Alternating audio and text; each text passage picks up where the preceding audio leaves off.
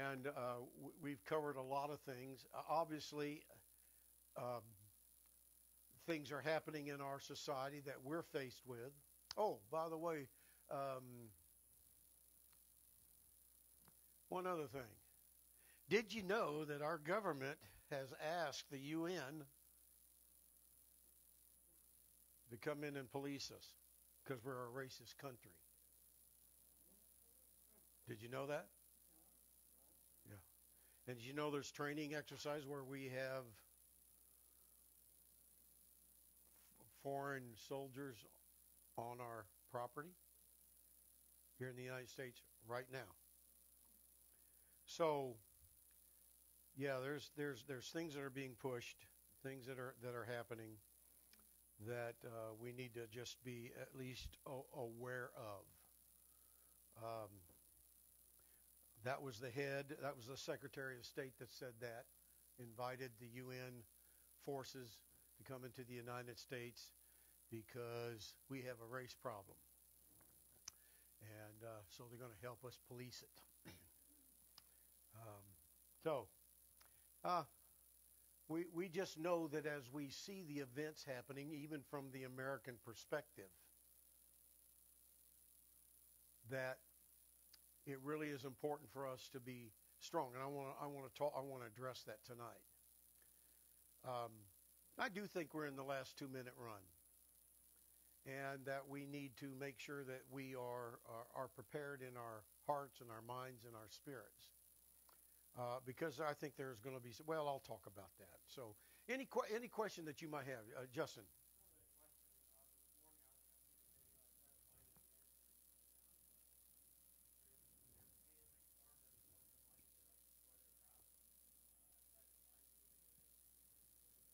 Yeah, that's been going on for a while. And then you've had some droughts in some of the other major grain producing nations.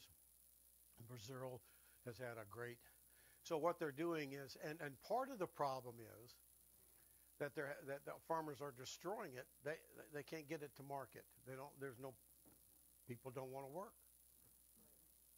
So yeah, a lot of what we're going to see happening in the next 2 or 3 months is because it's not a labor shortage. It's a labor people don't want to work, and the government's paying them not to work. So it's a supply chain that is a problem.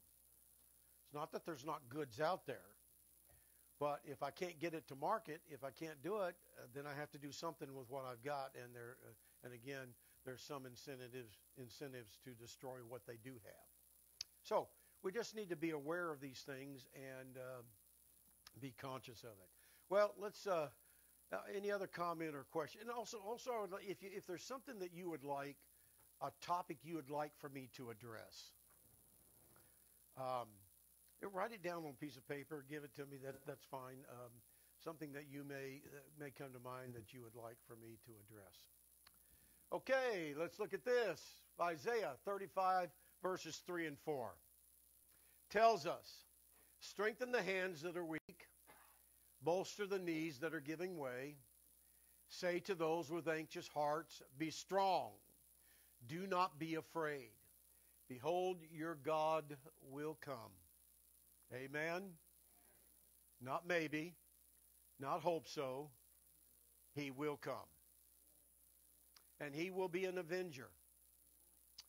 And it goes on to say, your God will come as a rewarder. Not only take vengeance upon those in the world that seek to destroy it, but he will reward those that you and me that live for him.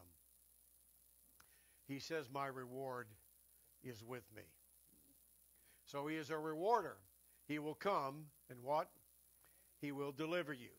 Now the 3 Hebrew children in Daniel didn't understand how God was going to deliver them, but he didn't deliver them from the fire. He delivered them through the fire. And more times than not, God does not move the mountain for us. He allows us to climb it. Why? Why has God allowed us? Because we learn more and gain more in the experience of climbing that mountain than we would have if it was removed. Remember what I said last week, and this is the thing I harp on because my name's Harper in my class, that God is more interested in what you and I are and are becoming than anything else. And He's more interested in you and me becoming like Him. So when He looks at us facing circumstances and situations that will mold us and make us into His image. More so than, I'd like for this mountain to be removed. No, God says it's more important that you climb it. It's more important that you go through and you cross that river. Now, I like what Charles Spurgeon said 100 years ago. Well, actually about 130 years ago. He says, when you don't understand and you can't trace His hand, talking about God, you trust His heart. Now, is God for you? Is He for us? Is He for my home? Is He for our lives and our homes and our children? Yes, He is for us. So that's where we place our faith and our trust. Isaiah 25:9 says that, and they will say on what? On that day. What day? The day He comes. Behold, this is our God. We have waited in hope for Him to deliver us. Hallelujah. We have waited. This is our Lord. We waited in hope for Him. Let us rejoice and be glad in His deliverance. Can you say amen? Hallelujah. We have waited for Him. And He will come. So our hope and our confidence is in the God that we serve and that we know. You see, we're in a battle, folks. This is war. But we know that if we are killed in battle, all right, or even captured, that we're on the winning side. Victory is not a hope so. The victory is guaranteed. And He will deliver us. So He says, be strong and courageous. He says, I want you to be strong and courageous. Deuteronomy 31:6. Be strong and courageous. Do not be afraid because of them. For the Lord your God goes with you. He will never leave you nor forsake you. That's also found in the New Testament. Our God is always with us every step of the way. He never leaves us. He's not a fair weather friend. We're His child. We belong to Him. And then He says in Deuteronomy 33:27, the eternal God is your refuge, and underneath are His everlasting arms. When our kids were just babies, I remember with Ann, I would lay her on my chest, and I would sing to her, and I'd pat her on the back, and I would sing, the old congregational everlasting arms, Yeah, we can rest upon His everlasting arms. They're always strong enough for you and me. So we don't need to be afraid.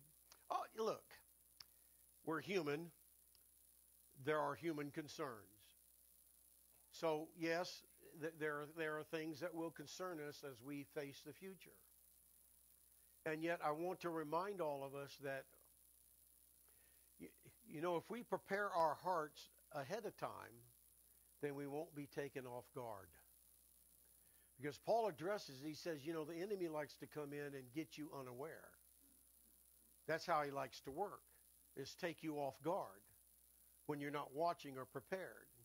If you're going into a battle, you always go prepared.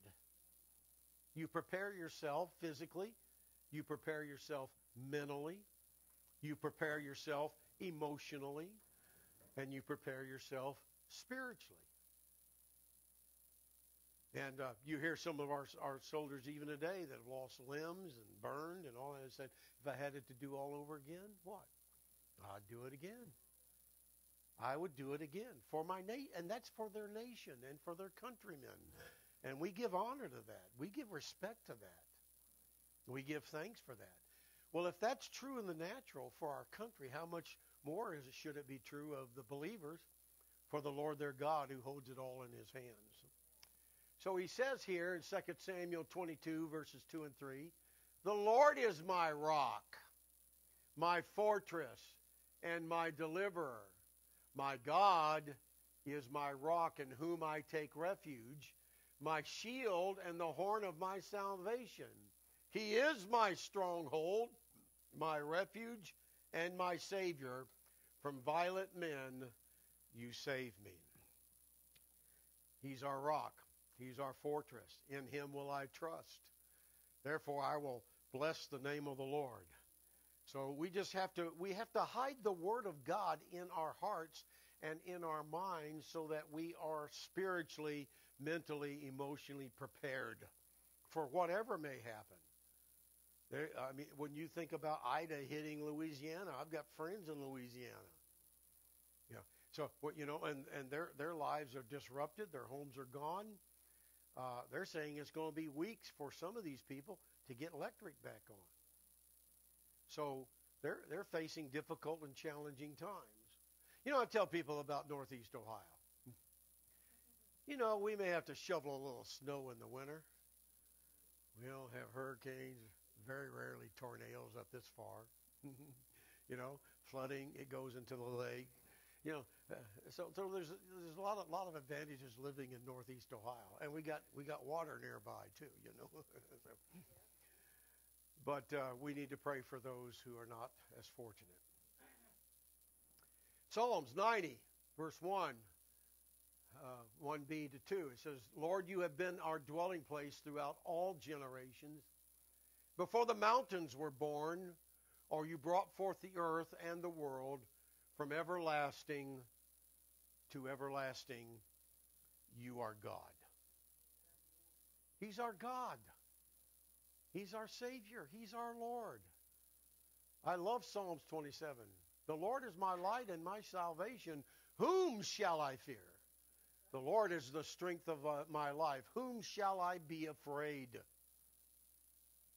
When the wicked and enemies came upon me to eat up my flesh, they stumbled and fell. Though war should encamp against me, in this will I be confident. One thing have I desired of the Lord, and that will I seek after, that I may dwell in the house of the Lord all the days of my life, to behold the beauty of the Lord and to inquire in his temple. For in the time of trouble he shall hide me in his pavilion, and in the secret of his tabernacle shall he hide me, and he shall set me upon a rock. Hallelujah. Hallelujah. Praise God. Praise God. He is everything that we have need of. I'm getting a message.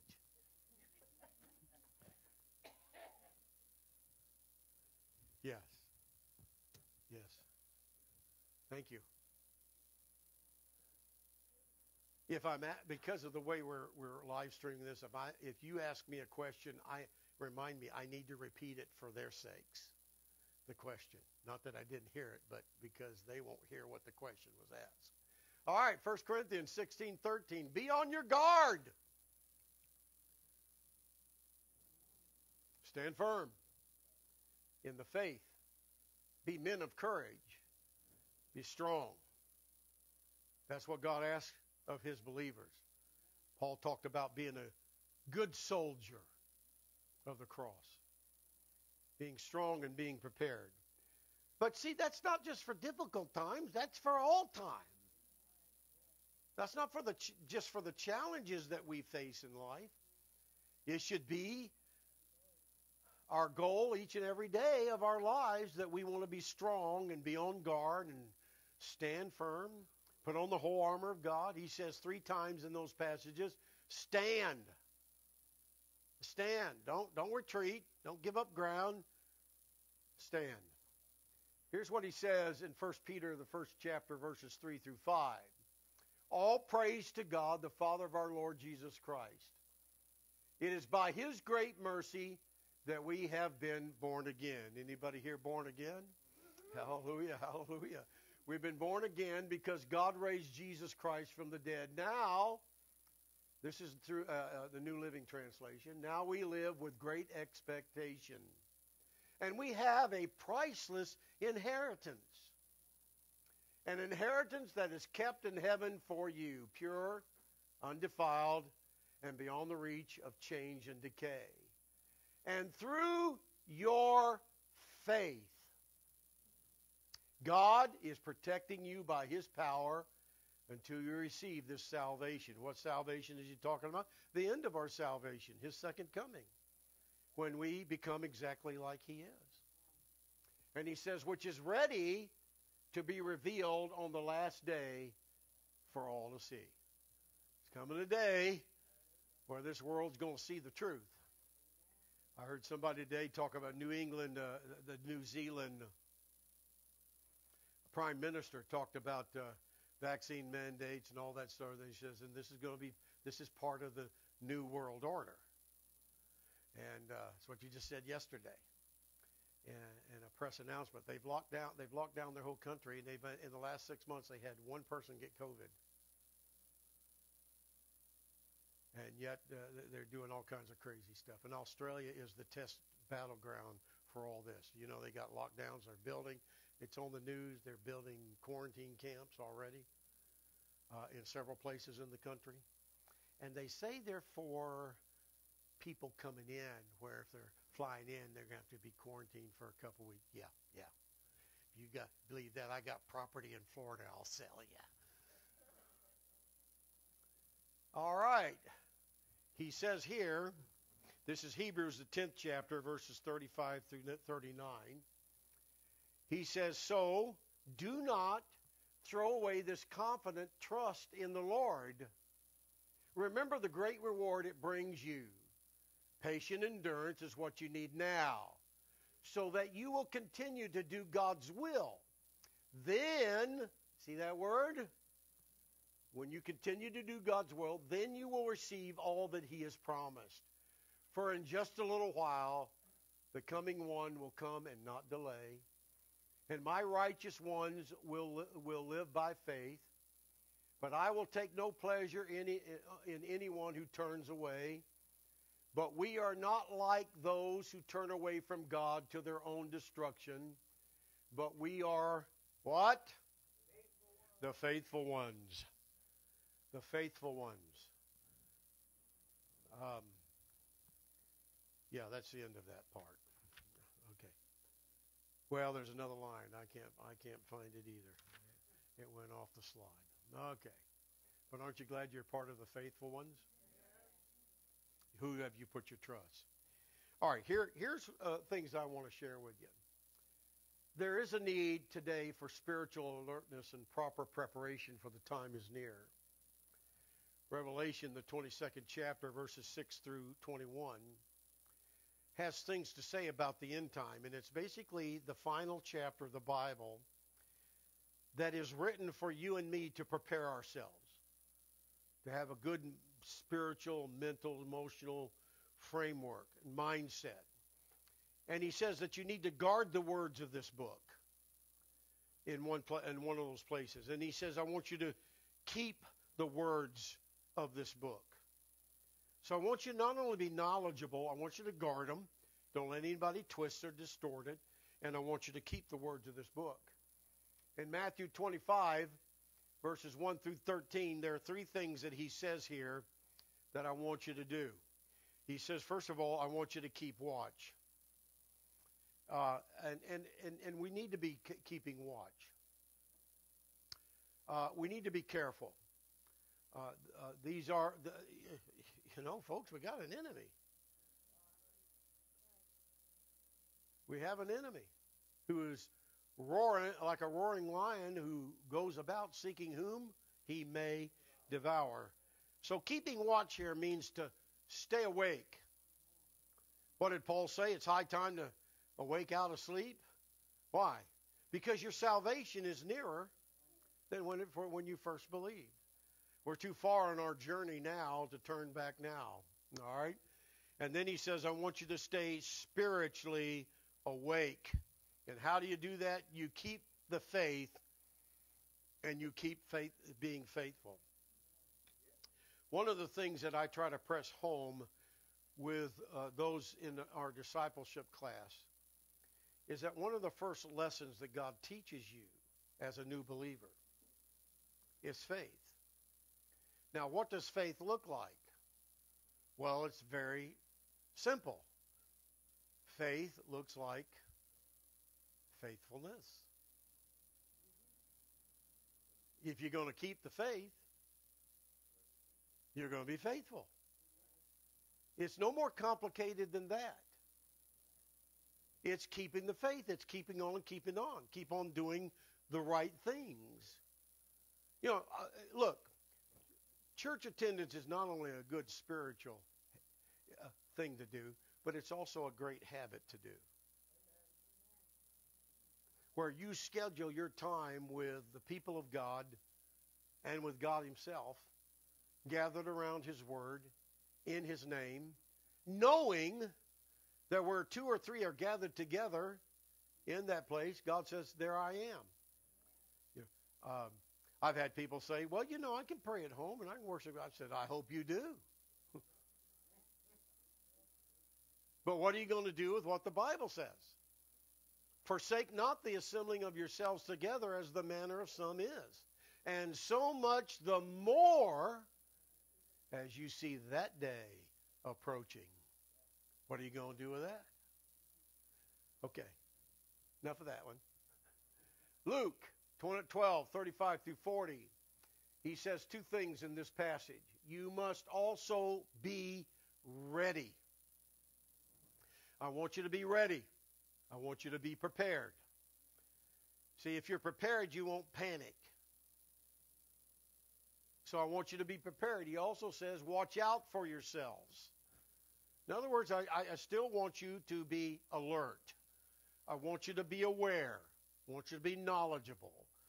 I want you to have a spiritual preparation ahead of time. One of my concerns as a pastor is that perhaps there are far too many Christians whose faith is weak. They're not strong in the faith. The Bible says everything that can be shaken, even your faith, if it can be, will. But if your faith is in Jesus Christ, it cannot be shaken. So we want to make sure that our faith is translated into faithfulness. 3 major threats to spiritual readiness.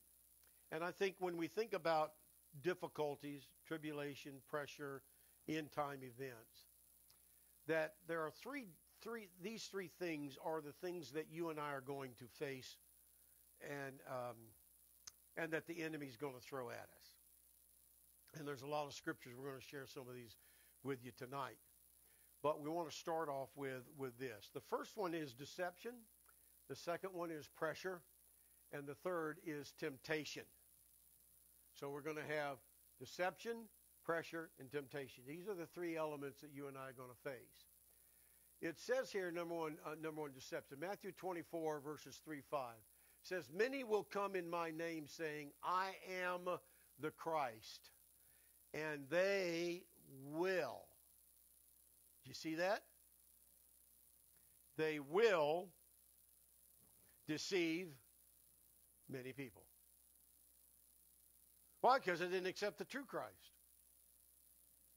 So they will deceive many Christians. They will deceive many people. Jesus said also in Matthew 24, verses 24 and 25, for false Christs and false prophets, what? Will arise. And what will they do? They will perform great miracles and wonders to do what? To deceive even the elect. That's you and me. The scripture tells us, I think it's in John, he says, try the spirits to see if they're of God. For there are many false prophets that go out into the world. And what you see here, here's the way the devil works. There's just a fraction of truth in what he says, but there's a whole lot of lie to doom you. So he'll make it sound reasonable. Think about Eve. He'll make it sound reasonable. He'll even throw in a miracle or two to reinforce what he is saying. But folks, if we don't know the truth, then we can be deceived. And Jesus warned us. He says, now don't you remember I told you these things before? So he's reiterating things that he has told them before, and he says that they'll do great miracles and wonders to deceive even the very elect, if that were possible. So we want to make sure that we're not falling to deception. Now here it says the antidote for deception is what? The Word of God in our hearts and in our minds. We want to hide the Word of God. You see, tribulation or pressure will be intense during this time frame, and people's faith in Christ can be shaken if the Word of God is not in their hearts and minds, and if they're not held fast with determination in all watchfulness, vigilance, and alertness. See, that's why we need to hide the Word of God in our heart. We need to start putting that away and tucking it away, because we need it. We don't only need it for today, we're going to need it for in the future. So the Lord said, don't even bother to know what you're going to answer in that day, because I will give you that. Well, it's got to be put there first before God can restore it to our minds and restore it to our hearts.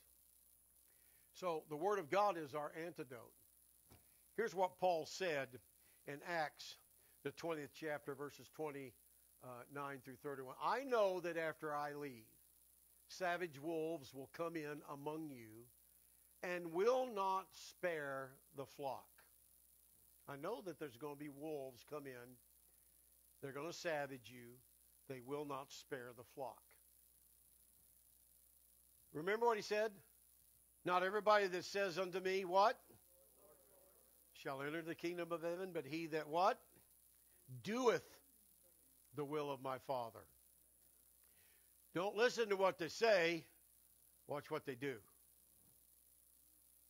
Because their works will reveal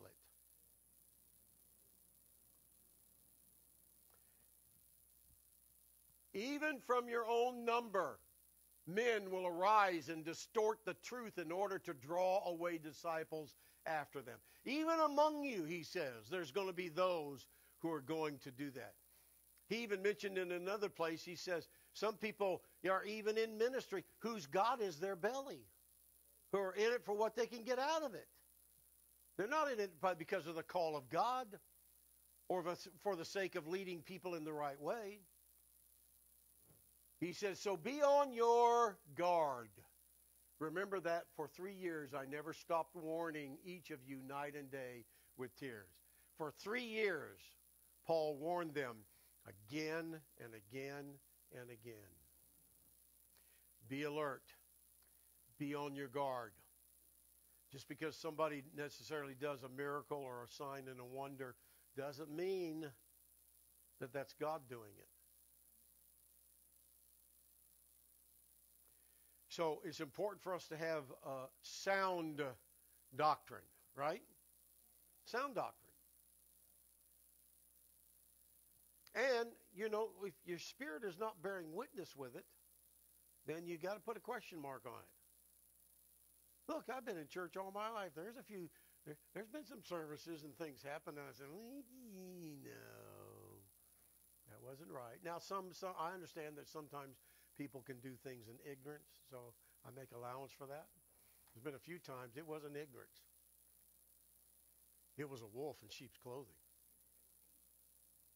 And they were there to destroy and to lead people, even the very elect, away from God. So here's what he says. I've reminded you for 3 years. I didn't stop for 3 years warning you day and night about those things that would come. He says here in Ephesians 4th chapter, then we will no longer be immature like children. We won't be tossed and blown away about by every wind of new teaching. We will not be influenced when people try to trick us. See that? Trick us with lies so clever that they sound like the truth. King James Version calls it treachery. It sounds good. They're trying to trick us so that it even sounds like the truth. But it's not truth, it's a lie. Instead, we will speak the truth in love, growing in every way more and more like Christ who is the head of his body, the church. But he says, I don't want you to be immature about all this. I want you to be strong in the Lord. One more passage here. Oh, wait a minute. Well, let's see. Well, we'll go on this one here. Okay, the next one is pressure. First one is deception. You and I, everybody in this room is going to face deception. It's not some will and some won't. We're all going to face deception. And it's the Word of God that we hide in our heart that will help us. And if you're hearing something or seeing something, then go to a mature believer if you need a good sounding board. Go to a mature believer who can guide you through all of that. It may look good on the surface, but it may not be right. It could be false teaching. The second thing he says is pressure. There will be incredible pressure in trying times that will bear on the faith of true, genuine Christians. We're going to experience pressures, perhaps like we've never felt before in our lives. And there will be pressures and stresses and strains that under normal conditions could easily be handled, but some will become shaken and rattled in their faith because the pressure starts to intensify. And this is what Jesus said in Matthew 24. It's going to be like birth pains of a mother with giving birth to a child. It's going to come in waves, and the closer you get to the end time, the more pressure, the more intense those things are. So we just need to know that as we see some of these things come to pass, that it's going to come in waves. It's going to do this number, but it's also going to increase in intensity. So we need to make sure that our calling and election is sure. Matthew 24, 9 through 13, then they will deliver you up to tribulation and kill you, and you will be hated by all nations for my name's sake. And then many will be offended and betray one another and will hate one another. Then many false prophets will rise and deceive many. Then they will deliver you up to tribulation and kill you. And because lawlessness will abound, the love of many will grow cold. But he who endures to the end shall be saved. Amen. Three things there that I want you to notice. Three things. He says, here's what's going to happen. First, he said, first of all, they're going to be offense. Look what's happening in our world, even in our own country today. Everybody's offended. Everybody's offended. You look the wrong way. Yeah, that offends me. I probably told this before. Visiting evangelist preaching at this church. And a lady came up after church. Said, I have something to say to you. He said, well, go ahead and say it. He says, your tie offends me. It was a colorful tie. He says, well, go get the scissors. So she went and got the scissors. He said, go ahead and cut it off. So she reached up there and she cut that tie off. Now he says, sister, your tongue offends me.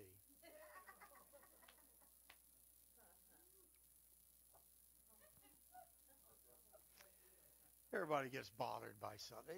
You were just living it. But anyway, he says the key. He said, so he says, first thing that's going to happen, here's the digression. And I want you to get the digression that Jesus gave. He said, first there'll be offense. Then what follows offense is betrayal. They'll betray you. And then he says that betrayal will turn into absolute hate. For many will be offended and betray one another and hate one another. Now, what did Jesus say would be the hallmark of the church and the people of God? The love of God. That will be, he says, look, now we know how important sound doctrine is in the new birth message, and that's really high up, but he says, as far as what the world sees that's going to capture their attention, it's going to be your love one to another. But he says, as you reach the end time and the pressure gets so great that many will be offended and they will betray and then they will hate one another. The key to pressure is endurance and perseverance. Revelation 1:9. Very first chapter of Revelation. I, John, am your brother and your partner in what? In suffering. And in God's kingdom and in the patient endurance. Here it is. In the patient endurance to which Jesus calls us. God is calling you and me to have patient endurance. Patient endurance. Isn't it interesting that some people get an ingrown toenail and can't come to church Sunday school on Sunday morning because of it? Patient endurance. Keeping on, keeping on. He says, to which Jesus calls us. I was exiled to the island of Patmos for preaching the word of God and for my testimony about Jesus. Now, the Isle of Patmos was a volcanic island. Nothing much grew there. That's where they put all the really hardened criminals. And that's where John was put. And he says, look, I'm your brother. I'm your partner in suffering. He's acknowledging that the people of God suffer for the name of Jesus Christ. He was suffering. Did you know they boiled him in oil twice before they put him on the Isle of Patmos? And they didn't kill him? That's because our times are in God's hand, not somebody else's. So, he says in Revelation 13:10 and Revelation 14:12, if anyone goes into captivity they will go. If anyone is to be killed with the sword he will be killed. This calls for what? Patient endurance. From who? And faithfulness on the part of what? The saints. It calls for patient endurance and faithfulness on the part of the saints. So, it's important for us to be, look, if we can't be faithful, Jesus put it this way, if you can't be faithful over the little stuff, like worshiping God, reading your Bible, supporting the kingdom of God, if you can't be faithful over the little stuff, how can I give you anything else? So he says we need to have patient endurance and faithfulness is on the part of the saints. Then in Revelation 14:12 it says this calls for patient endurance on the part of the saints who obey God's commandments and remain faithful to Jesus. This calls for patient endurance, perseverance. Because when we're under pressure, the human temptation is that when you're under pressure is to jump and run. To get out from under that pressure. But Jesus is telling his people even ahead of time, even way back then when this was all written, John says, I'm your fellow brother and suffer. We need to have patient, enduring quality. And we need to have faithfulness. We just keep on keeping on regardless of the pressures that you and I will face. And so remember what 1 Peter 1:6-7 tells us. In this you greatly rejoice. See that word? Though now for a little while you may have had to suffer grief in all kinds of trials. In this you greatly rejoice, though now for a little while you may have had to suffer grief in all kinds of trials. These have come so that your faith is greater worth, right? Greater worth than what? Which perishes even though refined by fire. Your faith is more important than anything else in this world. Can I tell you that not only your faith is important, but your children's faith in God is important as well? They need to learn early that their faith in God is supreme in their life, not secondary. You don't put it after everything else and then expect them to be true to the Lord when the pressures come. They need to learn to put their faith in the Lord Jesus Christ now, so that they have a trust in him. And he says that you may be proved what? Genuine, and may result in praise, glory, and honor when Jesus Christ is revealed or when he comes again. So you want it to be praise, you want it to be honor, you want it to be glory, you want it to be wonderful when Jesus Christ comes back again. And he says that don't think it's strange that you've had to suffer a little bit in this. All right, we'll stop right here. Question. Anybody have a question or a comment that you'd like to share? Dave. You said there was some scripture there earlier about people falling away. And this is my personal opinion, especially the new believers. If you fall, you're not out. Right. You get up. God is not going to close the door on you and keep you out, because nothing can separate you from the love of God. There's no power in heaven and earth that can separate you. And it is up to you to pick yourself up and go back. And because the parable of the prodigal son gives that example. Yeah. I like somebody came up with the phrase, failure doesn't have to be fatal. Now I want that to sink in. Failure does not have to be fatal. So we can, look, we're human beings. We don't bat 1,000. But it doesn't have to be fatal. I appreciate that, Dave. Another thing for senior believers, I think Paul told Timothy to stir up the gift of the Holy Spirit. Yep. And if we have the Holy Spirit, we should stir that gift up and keep it alive and burning in our hearts. Amen. Another comment or question? Good to see all of these from Georgia House and Alpha House and Grafton House and my house and your house. And hallelujah, hallelujah, hallelujah. Praise God. Let me tell you something about Abundant Life. We'll take good care of you. That's one thing we will do. We will take good care of you. Amen. Amen. Amen. You love the Lord? Thank you, Lord, for this night. Thank you for this time together in your name. We praise you for your mercy and grace to each and every one of us. May our faith be rock solid in you. May we display that faithfulness. May all who come behind us find us faithful. May the church be on fire for you. And may your grace be upon our lives. Use us for your honor and your glory. We don't want to just play church. We want to be the church. And so we thank you for all of your many blessings. In Jesus' name we pray. And everybody say amen. Sunday was a great day. The picnic was fantastic.